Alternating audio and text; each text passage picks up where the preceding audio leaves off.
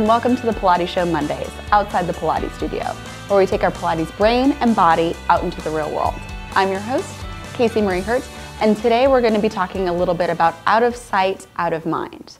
Now, I work with bodies all day long, I talk about bodies all day long, and a lot of times the last thing I want to do when I get home from work is think one more thing about my body. But here's the thing. Many of you guys know that oftentimes when we're taking care of other people, we completely lose sight to take care of ourselves. There are some simple things that I do to really make sure that at least my body gets a little bit of love every single day. Now, out of sight, out of mind, this is where it all comes in. So if I have all of my beautiful props or my release work props or my toe spacers, if they're put away in a beautiful basket in the corner of my meditation room, I'm really probably not going to use them. So what I try to do is stash my little at-home health props in my living room, because this is where I crash, this is where I relax. I typically want to sit by the fire, maybe watch some Netflix.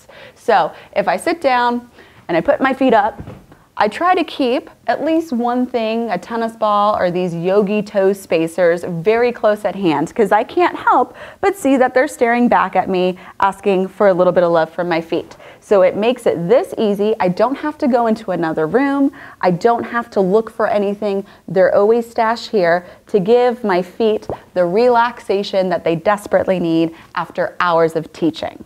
So please, please, please give this a try. Put a few of your props out into your living room, into your kitchen, or into a hallway so that you really do look at them when you pass by and use them.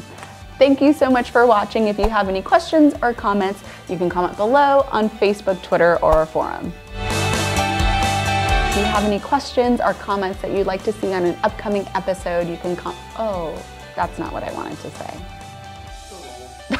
say.